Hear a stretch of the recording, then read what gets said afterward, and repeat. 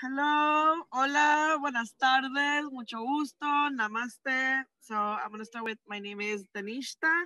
You can call me Dani for my is not here, but we both are Sabor.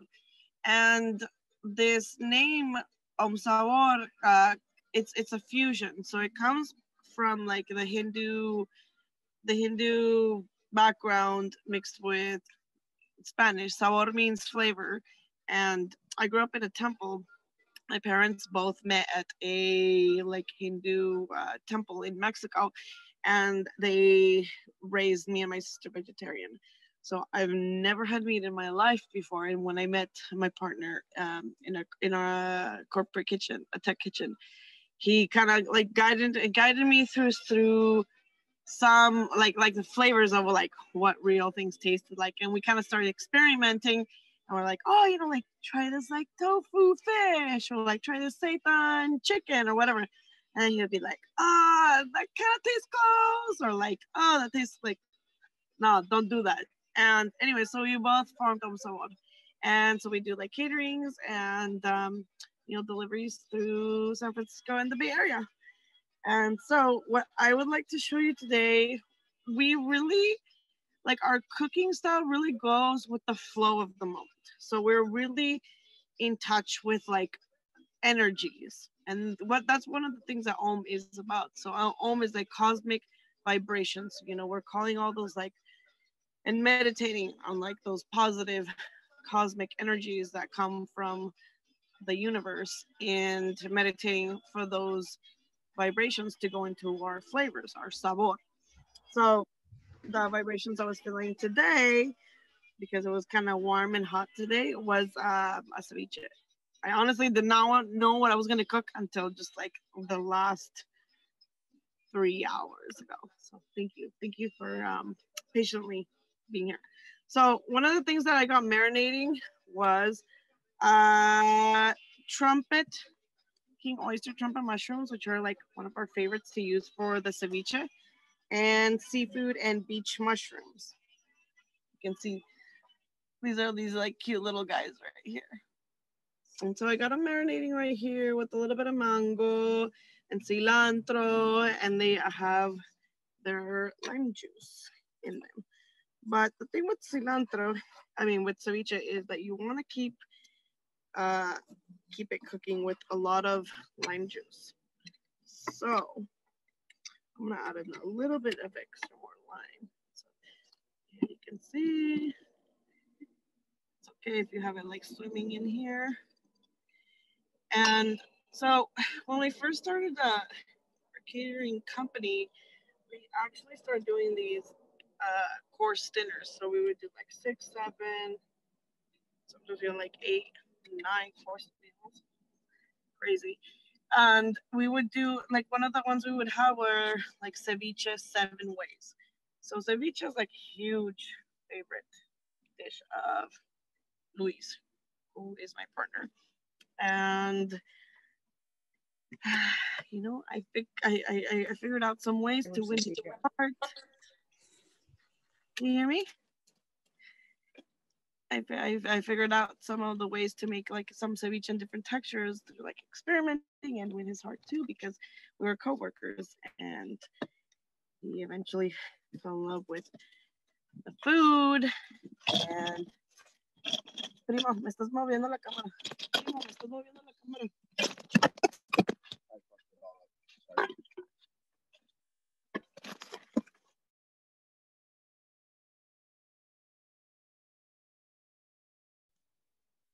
Uh-oh, looks like we dropped the, hi Mike.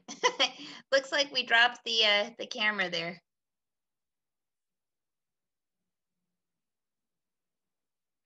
Can you see us back again?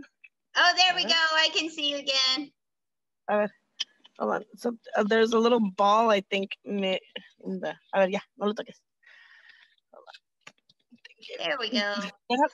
Okay. Mike, turn off your camera, my friend. Me? No, I'm telling Mike to turn off his camera. Okay. So what? Am I okay? Yeah, everything's good now. Everything's perfect. Okay. So let's see. So I was here with the lime. Déjala misha, te estoy diciendo. Déjala en paz. Y está bien.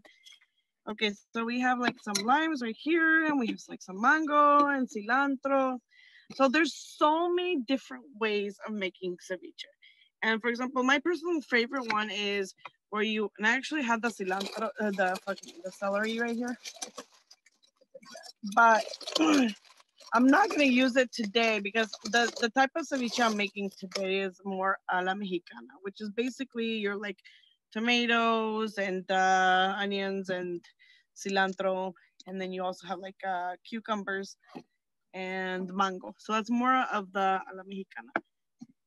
Me and Luis both have like different cooking styles of how we do like our ceviche. So this is what we have right here. And now what I'm gonna do is you dice like a couple tomatoes. And ceviche is like one of the most easiest things to make. And it's like super healthy.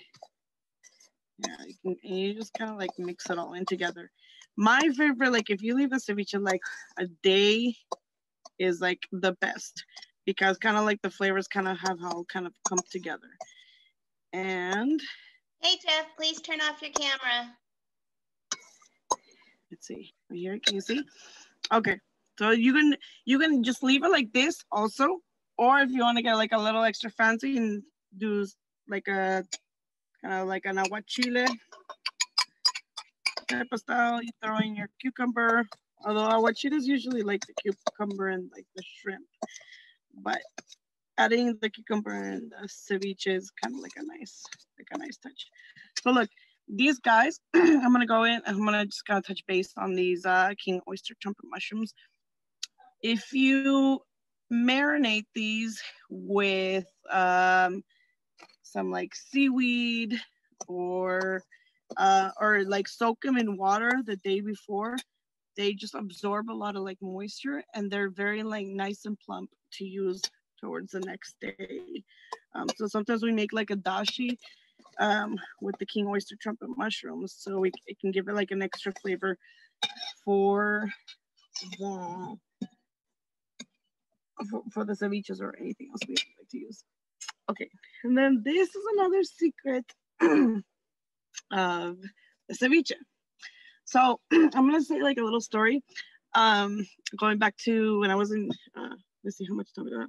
Going back when I was in Michoacan. So I was born in Mexico. My parents came to America back in the 90s, and we moved to LA, and then we were in Santa Cruz, and we were basically raised in like a temple. But then my grandfather died in Mexico, and then so we had to like fly back and go back to Mexico, and we basically were there since I basically grew up there from like 12 to 19, 20. And so I went to the secundaria and the preparatoria. And anyways, so the secret ingredient that I want to give to Michoacan ceviche is salsa Valentina. So this is the salsa that you actually put a little like a splash of this. And this is like pretty much, I'm gonna say this is like the secret recipe to the ceviche. And so when I was in school, I grew I like we moved to a ranch which was kind of in the middle of nowhere. And we went to like a very local, poor, low income resource school. And so they didn't have the resources to have like kitchen help. So what they would do is that they would get help from the students to help and like do like the prep work and all that kind of stuff. And so when I remember when I was in school, I was like, they were like, okay, you guys are coming to like the kitchen and you guys are gonna help make ceviche. And I was like having nightmares about the fish. And I remember telling my mom, I was like, I'm gonna have to cut fish for the ceviche. And we didn't eat fish at home. And so it was kind of a little traumatic for me. But so when we went to the kitchen, it was kind of very like amazing because they were like, oh, we don't use like actually any seafood. products. We used textured soy, and their whole ceviche was vegan and gluten free. So this salsa Valentina is one of like the this is one of like the things that we used to use, and ceviche just really brings back a lot of like flavorful memories for me. You know, like a lot of like little towns in Mexico, like Mexico, if you think about it, like it is a heavy based country with a lot of like meat, like all the tacos, you know, usually have like, you know, all this kind of meat stuff. But if you grew up in a rancho, or if you know like people that came from like really humble towns, people can't really afford to buy like meat or like cheese and dairy and these kind of it's kind of more like an extravagant ingredient, because people are just you know, they don't have the same resources, and they rely on like the plants that kind of grow around them. So uh if you go around little towns in Mexico, you will find that there's like uh so many recipes that are vegetarian or vegan. And so, anyways, I'm gonna add a little bit of more cucumber to mine. And one of the this ceviche that I'm doing is more of the La Mexicana. And the ones we also like to do is kind of more on like on a Peruvian style, which is one of my favorite types of ceviche, because there's a broth. I mean, I don't know if you want to call it a broth, because no, it's not boiled, but it's called leche de tigre. So it's like it's called literally a tiger's milk, and the main basis of it is like ginger, celery. Um, you put like different kinds of like herbs. If you're doing like a verde one, you'll put like cilantro and some kind of ají verde. And it's just like a really nice, refreshing and different type of ceviche. So we tend to do these different types of ceviches on our on our catering meal platform that we sell online. And let's see, I think I got enough cucumber here.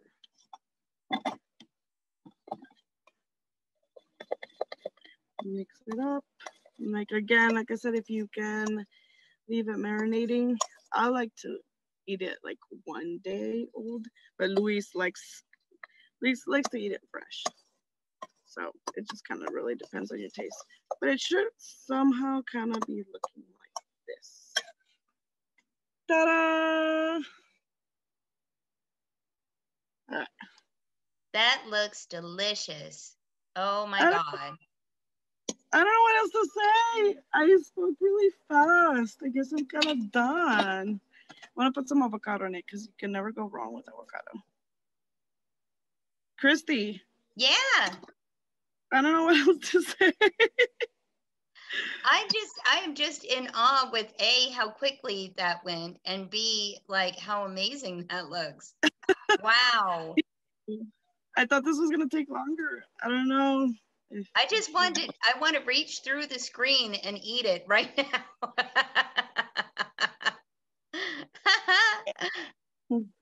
With the trumpet mushrooms, if you use them for the ceviche, do you recommend marinating them the night before? There's just like so many ways that you could do it, because, for example, Luis likes to roast them in the oven. So that's kind of like his secret recipe way, or whatever, or you know, his style of doing it. He likes to roast them.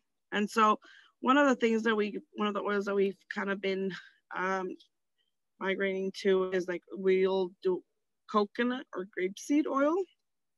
We're trying to like stay away from like soybean or canola and the other oils. So, and I mean, you can do any kind of oil, but those are the ones. The coconut oil seems to be like the one that kind of enhances the flavor the most. And but it's like a preference. It's preferential. Like I like to have it raw because then I don't have to think of like, oh, I need to like uh, do the baking, or it also kind of cuts out the oils that you're baking them in. But this is basically it, you know. And you can make ceviche like if you don't like mushrooms, you can go with like cauliflower, or the Michoacan style is with textured soy protein, like the TVP. And if you ask a lot of people from like Michoacan, they'll be like, "Oh yeah, that's how like my mom makes it," and it's kind of like a very like comfort, like a home comfort food. So I guess that's why I kind of went with it, because it's also something that kind of brings me back to my roots. So. And ceviche is such an awesome summertime dish. It just screams summertime to me. I know, and today was kind of warm, and I was like, oh no, the hot days are gonna go away. It's gonna get cold again. So, anyways, that's just kind of was calling out. That's a good tip, though, if you don't like mushrooms, to substitute with cauliflower. Oh my goodness, look at how beautiful that is. Can you guys taste this? You're making me all jealous. Everybody in the chat is so jealous. Oh, and somebody even suggested doing coconut ceviche. That's a really interesting suggestion, Isaac. We have done with coconut ceviche. There's some crazy videos of Luis, like going all crazy with the coconuts. And he's going with his machete, just like, take a video of me, watch me. And I'm just like praying that he doesn't chop a finger off. But yes, coconut ceviche is like one of our favorite ceviches for sure. It is like very laborious to make as well, though. So we don't really often have that on the menu. But it is definitely like one of the best ceviches like you can make with la carne de coco. That's what, like they call it. And shoot, guess I'm done. I didn't think I was gonna be done so quickly. Another dish. Huh? Another dish. I wish you guys were here so we could feed you. Oh my gosh, that looks amazing. And it produces so much. I mean, my goodness, that just looks so delicious. Yeah, it just gave me so much. Yeah, so you can make ceviche with like la carne de coco, which is like the coconut, mushrooms, cauliflower. Cauliflower is also very popular in Mexico too. The TVP. I'm trying to think what else. So like with like the Peruvian ceviche, they use choclo corn. They add like into their protein. They add like a choclo corn and sweet potatoes, which is kind of like very different from Mexican ceviche because you never see like sweet potatoes in a ceviche. But it's one of my favorites. It's one of the favorite ones that we make, and we make like you add like cancha corn, so you fry like a popcorn, and you throw it in with like some shaved red onions and more cilantro and lime.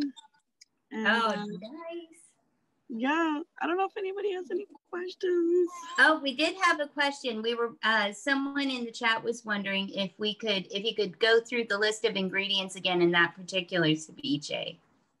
Okay, so for this one particular is gonna be, let's see if I have another little guy around here. Oh, okay, so it's basically mushrooms. I know this looks kind of like here. Well, not really, but you got for this one in particular, you got these two little guys. You got some beach mushrooms, and then you got some king oyster trumpet mushrooms. And then we have mango, cucumber, avocado, tomato, lime, onion, and mango. Did I say mango already? Oh, and Salsa. Secret ingredient. Secret ingredient from Michoacan, straight up, puro Michoacan right here. This is a salsa Valentina, not tapatio. We do not use that in Mexico. This is the real deal, guys, right here. And yeah, I don't know what else I can say. This one got really quick. I did not think it was gonna go so quick. I'm trying to think something. Let's see. If you added tomato juice to the one that you made, would it become a Mexican cocktail? My what? Somebody in the chat asked if you added tomato juice to the one you've made, would it become a Mexican cocktail? Yes. So to make like a cocktail, for example, like in the ceviche Mexican culture, it's like a very common dish, a cóctel de camarón. So you would have tomato juice, but interestingly enough, you also add like a little bit of ketchup, and you can add a little bit of like a vegan Worcestershire sauce and soy sauce as well for those. Ooh. So to make like a cocktail de camarón, which also in like Peruvian ceviche is also like soy sauce and like ginger and kind of like those type of Asian ingredients, because they have like that Asian flair influence in their culture, is also like in the ceviches as well. It's like part of the ceviche culture. So more like a shrimp cocktail kind of situation. Of course, my brain immediately went to like a cocktail. Oh, like a drink cocktail. Yeah, no, like so for example, like for hangovers and like pozole, like cóctel de camarón, like all those things are like your go-tos if you have a hangover, is like, because you know it's kind of like bring you back to life. So yeah, it's basically like a tomato juice. You put it, with the secret sauce again, and a little bit of soy sauce and ketchup, and it's basically like your pico de gallo. You have like tomatoes and jalapenos and onions and avocado, of course, and lime, and that will bring you to life. And we have an SFES member in the chat, Mike. He's wondering. He said he's very new to Sabor, and he was wondering if you could kind of give us an overview of your company. So kind of talk about your flavors, and also I know that you all are still in business throughout the pandemic. People can go online and order meals. So yeah, let's let folks know about that for sure. Yeah. So going like way back to like 2012, I was working in like a front end coding, and I had graduated with web design and with a bachelor's in web design and interactive media.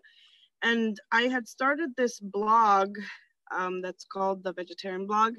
I mean, it's still active. It's there. I just haven't put any recipes lately, but it's a project that I started where I kind of wanted to put like all the knowledge that I grew up in from the temple, and all like the experiences of like the food that I had gathered over the years from like traveling or like in the meditation center, and share them with people, because I grew up very Mexican, but at the same time I grew up Hindu. So it was kind of like a very, like people were like, well, are you like Indian or are you like Mexican? And so my mom was a chef for like this was one of the chefs for this temple. And sometimes when we would have like let's say like a Bengali sabji, but we didn't have any like chapatis or rotis, we would eat it with like tortillas, or sopes. And so from home, this kind of whole fusion started. And I can't remember, I think it was in like 2013, 14. I was like, okay, I'm gonna go out and do like veg fests.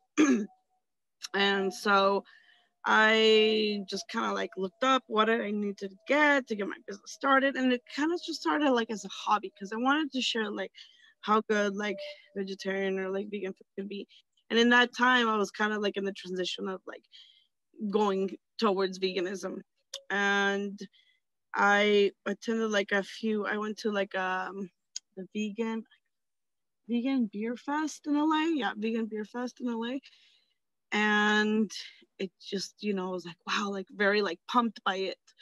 And so I kept on throughout the years. I kept on doing like different veg fests. I went to like Portland and kind of in LA, but I was based in Santa Cruz at that time. I was living there. And on 2015 at the SF Veg Fest, I did an event there where I was like, I didn't have a branding at that moment.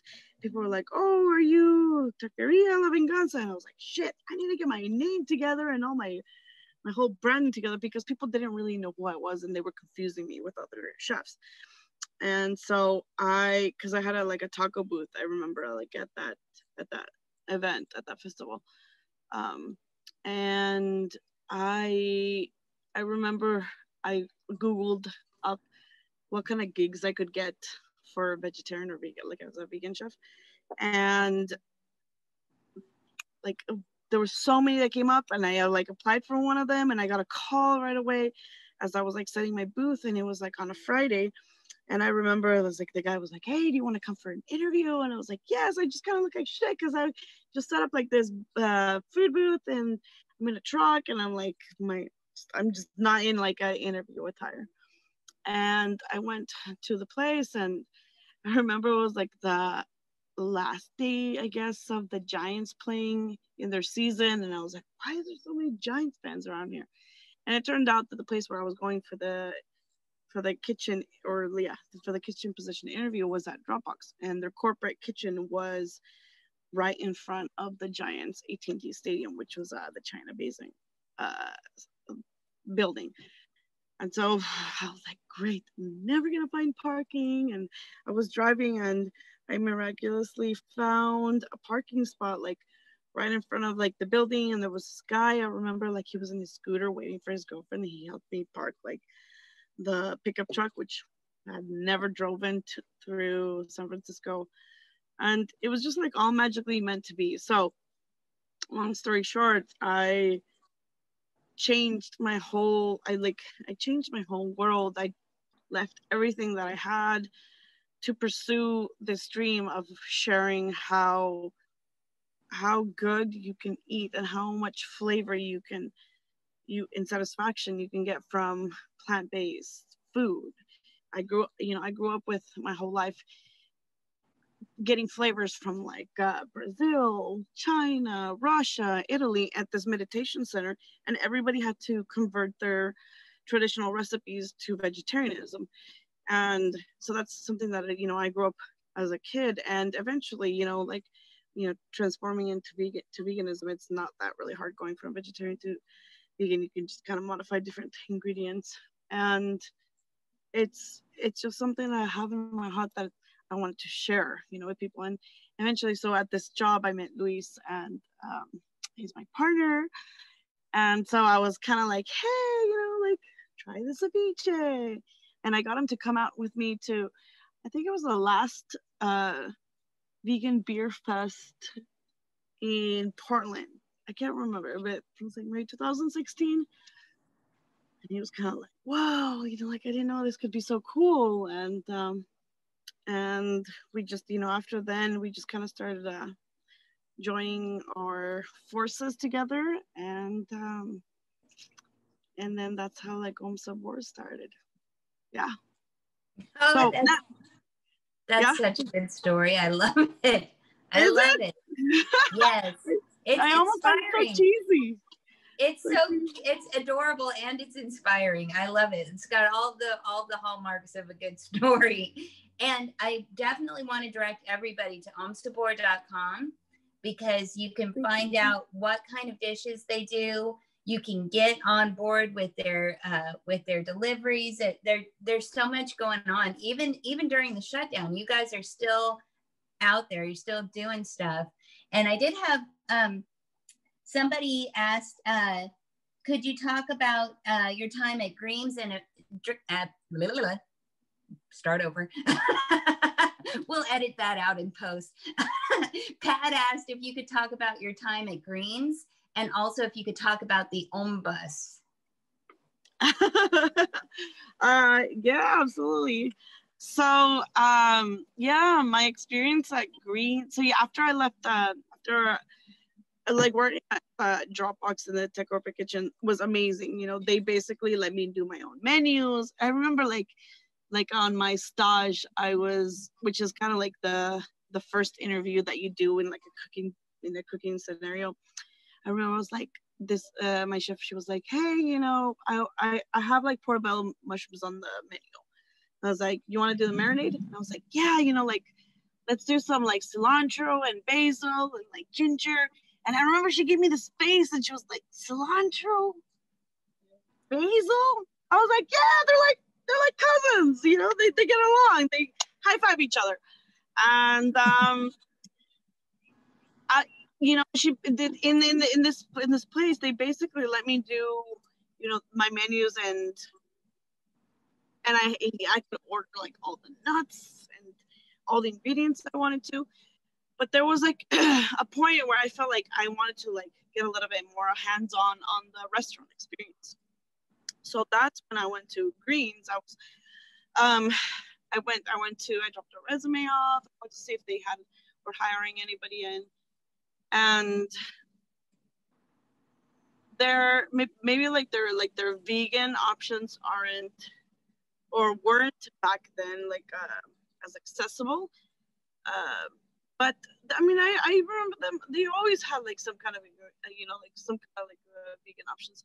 But working there was just like amazing because they're backed up also like on this Zen, this whole Zen meditation with the farm that they have.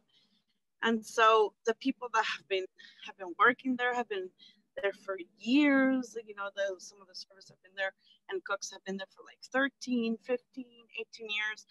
So for an institution, especially in the restaurant industry, for somebody to be working there for such a long time tells you so much about the establishment of that area. And I just felt so like welcomed and loved, you know, from like the peers and chefs there. And it is so much work. I wish people sometimes could get an insight into how the restaurant industry is, because having like I was raised in my dad's clinic, and so my dad's he's a doctor, but he specialized in acupuncture.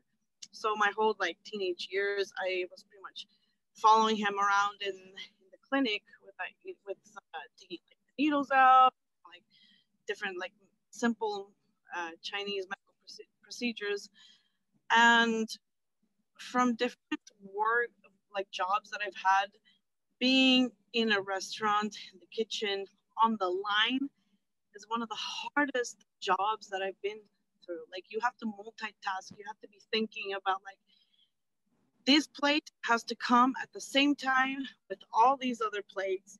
It has a different cooking method, and you know, are all these plates ready? And on top of that, it's just not only one order you're focusing on, it's like 5 other orders.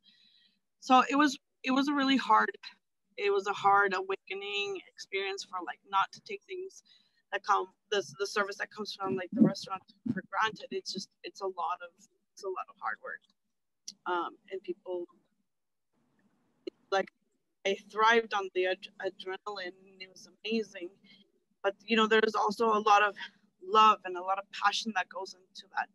And so one of the things that I really wanted to kind of like touch on was being grateful for the whole industry that works in not only like the restaurant, like in the kitchen, from the people that are doing like the dishes, you know, but also to like farmers. You know, we will eat like, for example, like the ceviche and like a bunch of other vegan food like on a daily basis or whatever we're eating, but do we ever think about like, you know, the people that cultivated like these vegetables, and like where are all these like things coming from? Like who are the people that are bringing this to us? Like, what experience did they go through? And I have a lot of like personal family relationship to that, because when we were living here, like my father would go to Watsonville and he would go out to the farms and give his treatment for free for a lot of like the farmers, because it was kind of he was always very passionate about like agriculture. And I remember like doctors would come from different countries.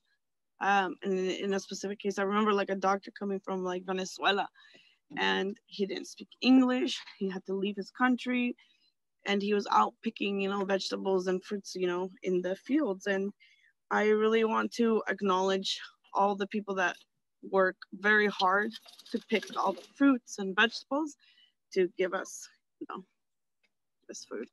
So, anyways, I guess that's it. That's so important. That's so important. We're actually going to be talking to Lauren from Food Empowerment Project soon.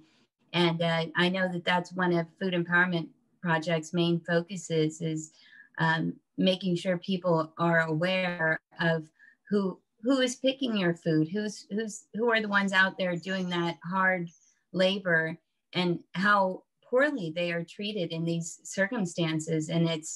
And we really do need to make sure that we're doing everything we can to support the workers, the farm workers, because it is such a hard job. And it's backbreaking labor, and they need all of the support that we can get to them. So definitely tune in later for Lauren's talk, because that's such an important topic. And you led right into it. You gave her a great promo right there, Donnie. Thank you so much. Yes. And let me see, I think I saw one more little question pop up in the chat.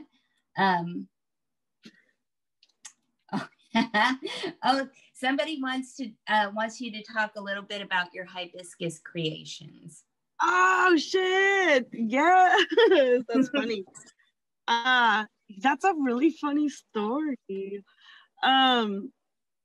So again, going back to being raised in Mexico, there's so many recipes, like so many secrets, that need to be shared with like plant-based food. And well, one of them is like hibiscus flowers. And so I remember like in the coast of Michoacan. Michoacan is the state from where I'm from, and it's a huge state where it has like a beach. Where we're from, it's kind of like in the mountains. There's like lakes, and it's in a high elevation, so it's kind of like a chilly spot. But there's also like desert, and it also has like tropical jungles. And the coast, so the coast has these like hibiscus tacos. For me, they were always kind of like on the tart side, because they cook them with tomatillo and a salsa verde. And the hibiscus flowers already have like the natural tartness to them. So when, I don't know, one day I was doing some kitchen experiments, I thought about like, oh, I'm gonna caramelize some onions and then caramelize the flowers together, drop some like orange juice and a little bit of agave, so it all comes together. And this was one of the recipes that I started for the vegetarian blog, like, I don't know, back in I don't know, 2013, 14. And I started selling these at these tequila and taco festivals. And it was just kind of like one of my signature taco dishes. And I came across with a girl in Portland, a vegan chick, and she was like, "Hey, these tacos are hella good," and she was super, like, very supportive of how it was, like, pretty much in like I did not go to a culinary school. I did not really have a background in like the restaurant industry. So I basically had like Googled every part of like the food booth that I had. So my shit wasn't like all together, you know. And she was like, hey, you know, I really support women like in the industry. They're kind of like getting their stuff together. And anyways, so she was always like, you know, they're very like, you know, like, hey, you should go for this, go all out for this. And a good friend from LA. And I think it was 2017 when Mexico City had like a pretty bad earthquake. They did a fund relief, and I think it was 2017, maybe 16 or 17. And she was like, hey, you know, like we're doing this like LA's best vegan taco. Would you like to come? It's like a competition, and there's like eight competitors, and we just need like someone else to fill in. And I would love it if you could come down. And you're like, you know, you're a female chef in the industry, and I would just really like to support like the female part of it. And I was like, but I'm from San Francisco. I'm not from LA. She's like, oh, it doesn't matter. You know, this is all going towards like, you know, like the earthquake and, you know, like the people that are in need. So I was like, okay, sure. You know, like I'll go down. So I went down there. I recently had talked to my friend that helped me down there. She was like, hey, do you remember like the security people? They took like your cashew cream, and you were like so upset about it. And so I guess I went back down there with no or almost nothing of cashew cream. And the event was at I think it was like it was like Cafe Gratitude. And the people that were like, oh, you know, like, what do you need? And it's like, I don't have any cashews. And I had like a flight that like came right at the tight moment. And they were so nice to accommodate the ingredients that I needed to kind of just put the stuff together that they had taken away. And by the way, this hibiscus recipe is on the website. It might need to be re-edited because I posted it like a bunch of years ago. But the recipe for the hibiscus tacos is there. And the difference is that I like to bring out the sweetness from it, because for me, I'm not a very big fan of like sour things. And so one of the things that I did with this recipe was kind of bring like the sweetness side to it. So there's, you have like a little bit of the sweetness from the caramelized onions, and of course like the tartness. And then we always like usually pair it up with some cashew cream and guacamole, and maybe some cabbage, and that just kind of ties in taco. And anyways, it was such a crazy day, and I was like there frying the freaking hibiscus away, and it was a really blessed afternoon, because the judges I remember getting it like an award for like the best vegan taco from the judges. Nice. That was really cool. You know, that was very sweet. I was like, I'm from San Francisco. They're like, it doesn't matter. So that was really sweet. That was really sweet. Oh, I love it. That is such a good story. Thank you. Yeah, That's so awesome. Thank you so much for spending time with us today and sharing your recipes and sharing your stories. We really, really appreciate it. You know, sending all the most beautiful vibes and positive energy to everyone. You know, like this is such a hard, crazy year. You know, I know so many people are going through so many changes, and you know, I just want people to know, like, you are not alone. We are all in this together.